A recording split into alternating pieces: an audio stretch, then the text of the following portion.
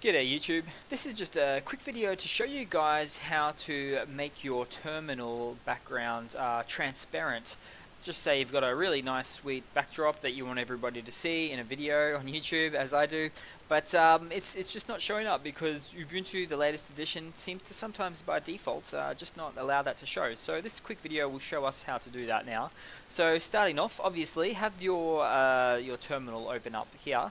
Go to the Edit Preferences section and scroll down to, now you might see an unnamed profile. So it basically comes down to what profile you're using.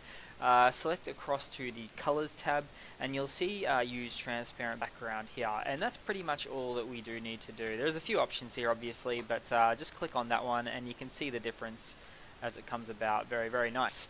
Let's see, there's obviously a bit of a slider there in terms of transparency. We probably don't want it to be all the way, but we don't want it to be obviously nothing at all, otherwise that would defeat the purpose of the video.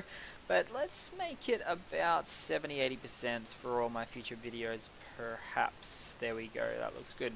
So I'll keep it like that, just a short and sweet video guys. Hope you've enjoyed. This just makes, just for a much more transparent operating system, which is always nice to have. So thanks guys, thanks for watching, hope you've enjoyed.